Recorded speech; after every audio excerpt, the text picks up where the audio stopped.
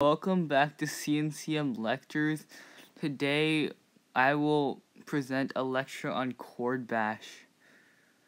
So first of all, what is chord bash? Chord bash is the best method of solving any problem in maths. So you put a figure in geometry on the coordinate plane, aka the Cartesian plane, and it's the first method you approach a geometry problem with, even before like trig bash and stuff. Okay, so what is it good at? So these are some hints that you want to do chord bash on a problem. If there's lots of right angles, if there's mostly lines and points, if you need to compute an area, if you need to find a distance, and if you need to find lots of intersections, it's still easy in algebra. And if it's already on the Cartesian plane, you don't want to move it. But unless in certain cases you don't really want circles or a lot of non-right angles to be in the problem. So here are some formulas. This is the Shoelace Theorem. More explanation of the name later. So the area between these, when they're in order, the points x1, y1, x2, y2, all the way to x and yn, if they're in either clockwise or counterclockwise order, can be given by the formula of sigma from I to n, xi yi plus 1 minus xi plus 1 yi over 2, the absolute value of that, where xn plus 1 and equals x1 and yn plus 1 equals y1. So this is the distance between a point and a line theorem. But this is one of the few theorems that you need standard form for. I won't read that. This is the formula of a line from 2 points. It's basically just stating that the slopes are the same. And this is the formula for a distance between 2 points. It's very basic. So this is why it's called the Shoelace Theorem. So you have these points. So you connect them like this. And that. And then you sum all of these.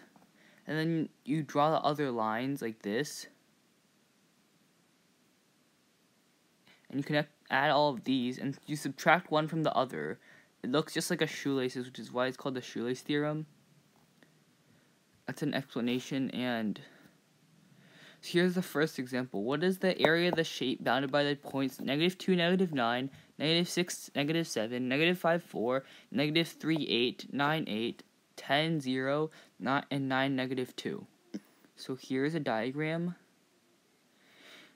And so we use the Shoelace Theorem, and we arrive at this sum, which is equal to 204. You can compute that by hand or use a calculator. Oh, also they have to be convex, I believe, the shape. Okay, here's the second example. So this is, let ABCD be a square with side length 4. Consider points P and Q on segments AB and BC respectively, with BP equals 3 and BQ equals 1. Let R be the intersection of AQ and DP. Find BR squared. This is from the OMO Online Math Open 2019 Spring, the 7th problem. So here's a diagram. And we put it on the coordinate plane already. So first, let A be the origin, because why not? So then let P equal 0, 1. It could be 1, 0 either. Also, B equals 0, 4, Q equals 1, 4, C equals 4, 4, and D equals 4, 0. So the line equation for DP is y equals 1 minus x over 4, and the equation for AQ is y equals 4x. So if the intersection you want to solve so y is equal, you set the equations equal to each other, and you find that 17x over 4 is equal to 1, so x is 4/17, which means you can plug it back into any of the equations and get y equals 16 over 17. So the point R has the coordinates 4/17, 16/17. So BR squared, use distance formula squared, so you get 4/17 squared times 68 minus 16, So it's 52, 17th squared. That's 680 over 289. And you can cancel a 17 on the top and the bottom, get 40 over 17. Third example, quadrilateral ABCD satisfies angle ABC equals angle ACD equals 90 degrees, AC equals 20, and CD equals 30. Diagonals AC and BD intersect at point E, and A equals 5. What is the area of quadrilateral ABCD? 2020, this is from the 2020 AMC 10A, 20th problem. Here's a diagram. Ignore the part where I said you want to avoid circles, because this is a very simple circle formula as it goes through the origin and has the center on an axis. So yeah. So let C equals 0, 0, because there's a right angle through it, and you know most of the lines through it. So that let A equals 0, 20, could be 20, 0 also. Then D is 30, 0, and E is 0, 15. Since angle ABC is 90 degrees, then B is on the circle that goes with diameter AC. And that circle has equation x squared plus y minus 10 squared is equal to 100.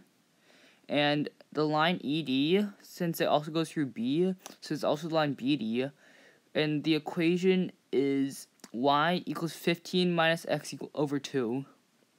So you plug it in, you plug the second equation into the first equation to get this formula. So x squared plus 25 minus 5x plus x squared over 4 is equal to 100. Then you simplify and cancel the 5s and stuff. So you get x squared minus 4x minus 6 equals 0. So x is either 10 or negative 6. And from the drawing, you can clearly see that B is on the other side of D of line AC. So 10 is obviously wrong. So you just get that x is negative 6. So y is 18. And we use the Shoelace Theorem again to find that the area of ABCD is 360. Fourth problem. Let L be the line with slope 5/12 that contains the point A, 24, negative 1. Let M be the line perpendicular to line L that contains the point B, 5, 6. The original coordinate axes are erased, and line L is made the x-axis and line M the y-axis. In the new chord system, A is on the positive x-axis and B is on the positive y-axis. The point P with chords negative 14, 27 in the original system has coordinates alpha, beta. In the new coordinate system, find alpha plus beta. So here's the diagram. So using point slope form or the other, point slope form, because you know the slope. Get the equation of line L is 5x minus 12y minus 132 equals 0. You want it in standard form because you need to find the distance.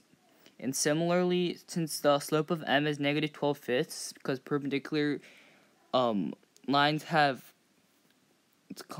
slopes that multiply to negative 1, so you get that line M has equation 12x plus 5y equals 90.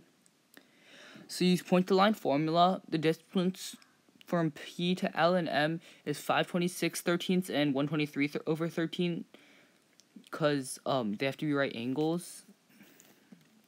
And finally, so we graph this, and it's easy to see that P is in quadrant 2 of the new coordinate system. So the coordinates of P are negative 123 over 13, 526 over 13. So we add these chords together to get 526 minus 123 over 13, which is equal to 403 over 13, which is equal to 31. If you enjoyed this member lecture, be sure check the description for the link to join the server where you can meet more passionate math students. This is the first ever member lecture.